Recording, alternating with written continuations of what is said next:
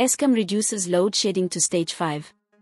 Amid ongoing supply struggles, Eskom, South Africa's state-owned electricity utility, declared the implementation of stage 5 load shedding, effective from 12 o'clock on Sunday. This decision comes as the company grapples with maintaining a stable power supply across the nation. In a recent statement, Eskom revealed that it actively replenished its pump storage dam levels over the past 48 hours, thereby facilitating the return of some generation units to service. This enables the reduction of load shedding to stage 5 from 12 p.m. until further notice.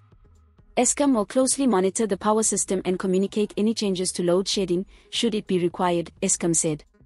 Stage 5 load shedding entails a significant reduction in electricity supply, with consumers expected to endure prolonged periods without power.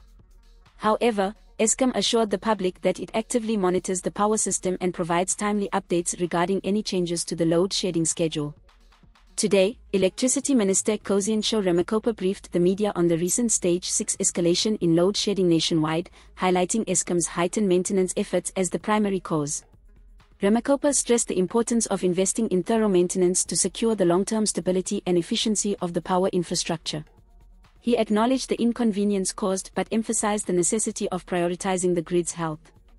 Please subscribe for more news updates. This is Leah for the South African.